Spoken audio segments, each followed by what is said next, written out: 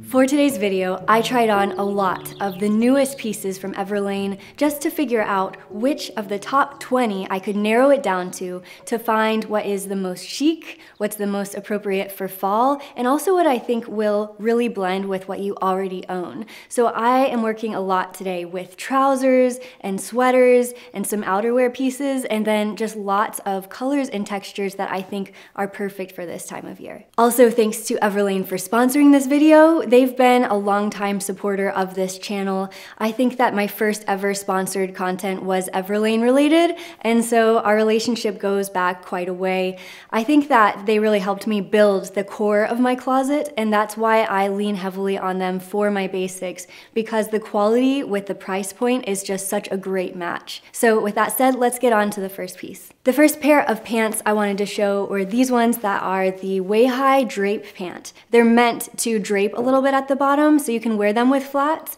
but they're much more of a casual take on a trouser. So I actually just like to wear them with heeled boots this time of year, and then also I might take them up a little bit because they're 30 inches long.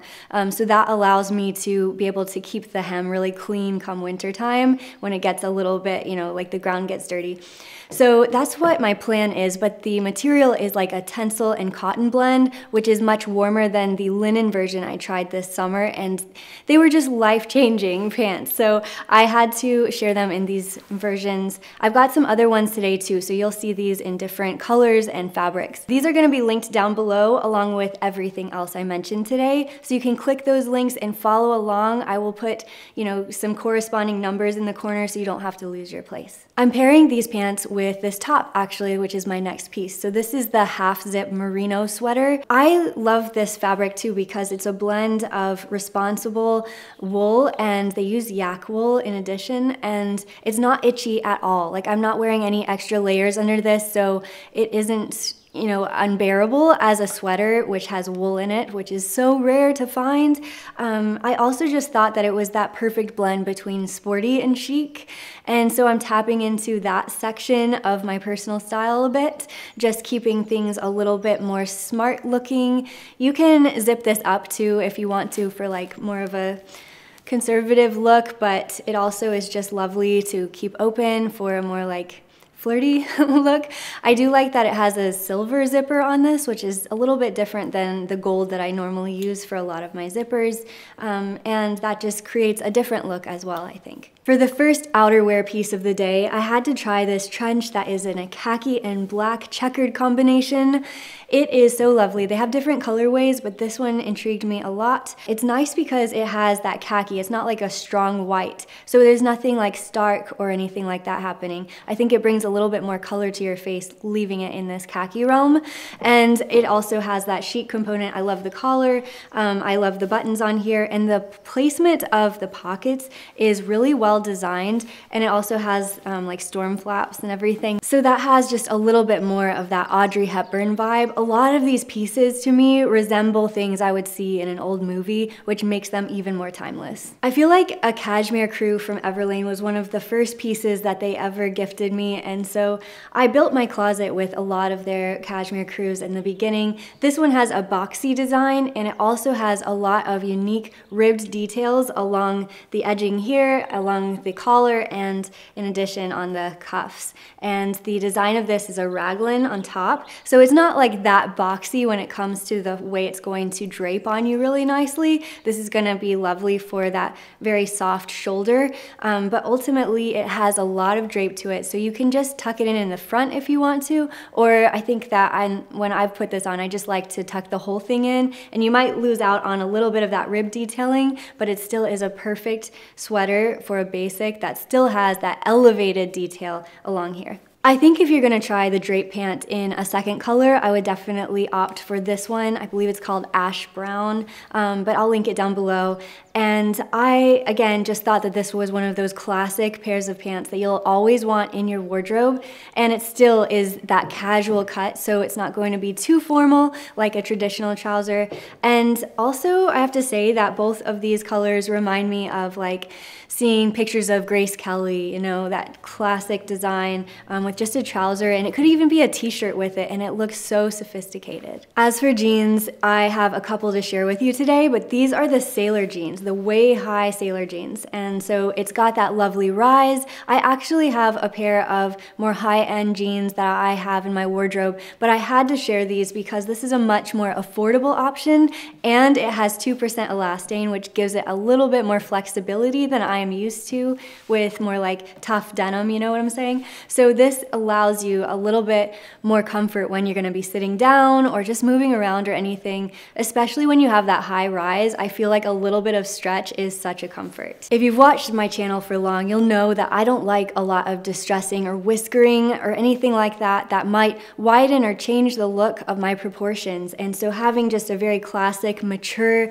one color design on this is beautiful. Next is a Breton tee that Everlane modernized. I believe that you can wear Breton tees like all year long. I love to wear them in the summer with a pair of shorts, or else I like to bundle up with just the stripes showing underneath a jacket in the wintertime. They're known for their boat necks, and they're usually in a navy and white combination, but this is like a black and ivory, and so that's lovely. They usually have stripes down the middle that are 21, which represents every one of Napoleon's victories, by the way.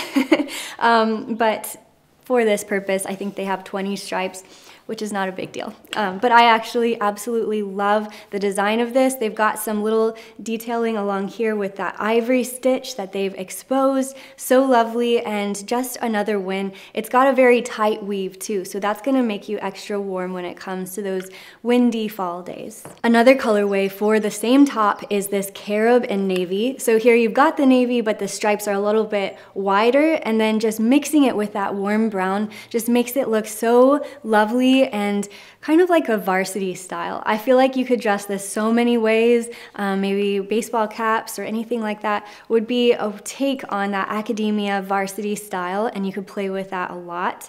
And then of course it's just a lovely sweater to be able to wear with most colors of pants or trousers or jeans or anything. So another excellent win for building your closet. Next, these corduroy way-high drape pants sold out so fast my head spun. I felt like I couldn't even get a pair. I was barely able to snag these. So if you find a color that you love in a size that you wear, buy them, just try them and see if they work for you, because they are not gonna come back into stock. Like once they're gone, is what I'm told. So definitely try them. They are amazing. Corduroy is just one of those lovely fabrics for fall and in winter, but I can get by with wearing them all season, every season long, all year long. And I really appreciate the shine of this. I love that they're navy. I feel like navy is one of those underrated colors when it comes to fall styling, and even into summer. I like to wear them in late summer, but ultimately I was so happy that I at least got this pair, and I've been able to style it with so many pieces with this collection, and I'm just super pumped to see how many outfits I can come up with these. This wouldn't be a Dearly Bethany and Everlane video without one of the Everlane turtleneck designs. This is actually their new Supima cotton, which is domestically sourced, and it's so great to be able to read up on that if you want to do your research.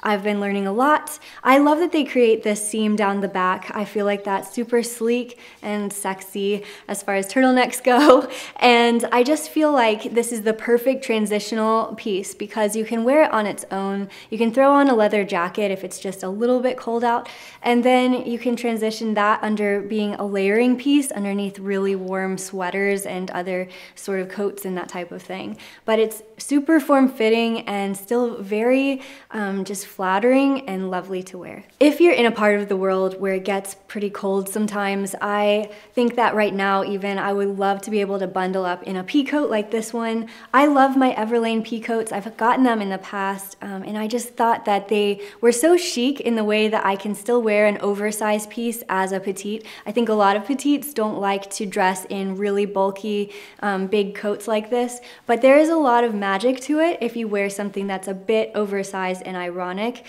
depending on how you style your outfit. And this is like a heathered black, so it comes in this charcoal color that's also very lovely and easy to style with. The fabric too is a recycled wool, and I feel like they've brushed it or something. It just feels much softer to me this time around. Okay, I had to include one more pair of the Way-High drape pants. These are the wool version, and they come in a houndstooth print, which is a combination of blue and brown for the most part. And I love how if you wear it with certain colors, the color of the pants seems to change a little bit. So if you wear it with something that is more on the brown side, then it's actually going to show more of the blue in my opinion. And then vice versa, if you wear something that's a little bit more on the blue side or like a stark white, it's going to show a little bit more of the brown. And it's interesting how you can sort of work with those combinations, but I think as a whole, these look a little bit more gray compared to like if you're wearing like a brown pair of pants or like a khaki. For a white button down that doesn't take itself too seriously, I really like this relaxed Oxford shirt because it's made out of cotton, it's comfortable, and it keeps you a little bit warmer than like a cotton that is more tightly woven and feels cool against your skin. This one feels warmer. It also can be styled in different ways. You can wear it like buttoned up everywhere, but you also can just scrunch up the sleeves, keep the collar a little bit open, and that relaxed feeling of the design really comes through. So it's wonderful if you want to style it with different jackets this time of year, and it just dresses up different looks. I had to try this color of the turtleneck. I felt like it was just this beautiful gilded mustard color that really you can only find in like vintage stores, either whether that's clothing from the 60s or like an old retro piece of furniture, you might find something this color. And so I had to try it because I feel like this color would either do really well on my skin tone or it wouldn't. And I'm so happy that I did try it.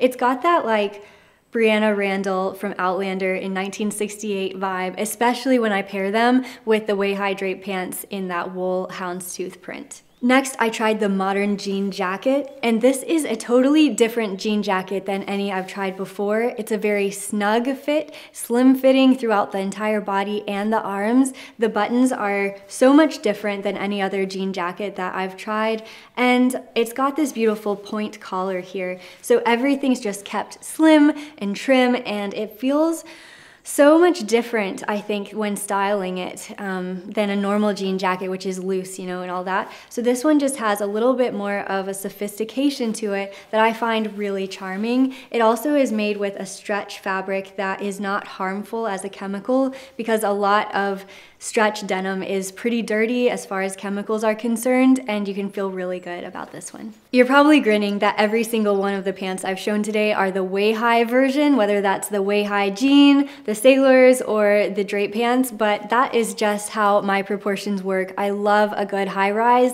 and this is that classic Way-High jean. I tried them in the regular and in the long, so you can kind of see for yourself which version makes the most sense for your proportions and what kind of shoes you plan to style with them, and also your height. There's a lot to consider there.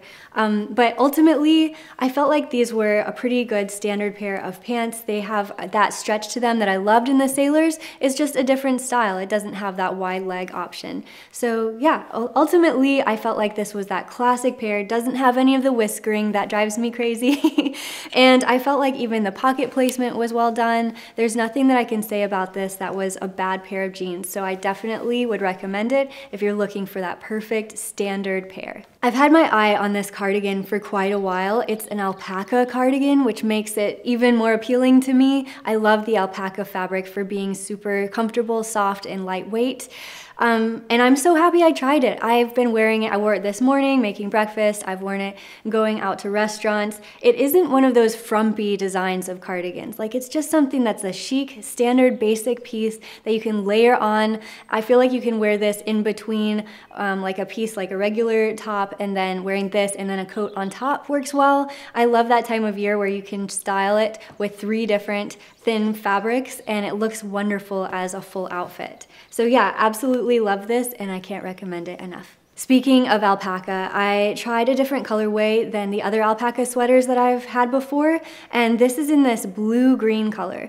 And I wasn't sure at first if blue-green would work for me because I tend to pick greens that are a little bit on the warm side, but as you can tell, reds and greens look good on everyone, and you can just tweak it a little bit depending on what you are in the mood for, what suits your skin tone, and all of that. But it's very hard to get a green that's wrong on someone, and this one is no exception. I loved this color so much more in person than I even imagined. So I would definitely try this, even as a gift. I feel like a good alpaca sweater is a wonderful gift, and again, I think the color would flatter anyone, and that slight ribbed detailing makes it even more expensive looking. Next, I tried their Pima Micro Rib Henley.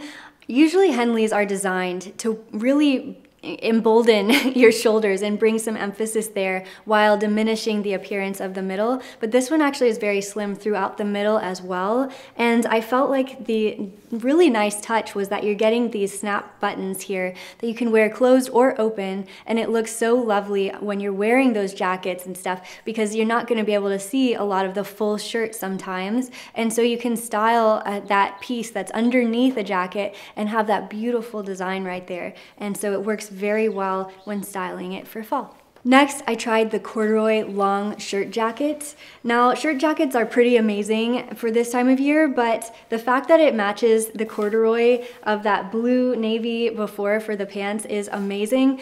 I really wanted to try this though because a lot of blazers that are usually designed to be about this length hit me at my widest point, and this cascades down it. So it still is that mid-length jacket, it just goes a little bit past. And I also love that it has these very minimal design of pockets because they are large pockets. You don't want to feel like it's overwhelming you, but it is so lovely to be able to just carry a few things with you in your pockets instead of having to carry your bag with you.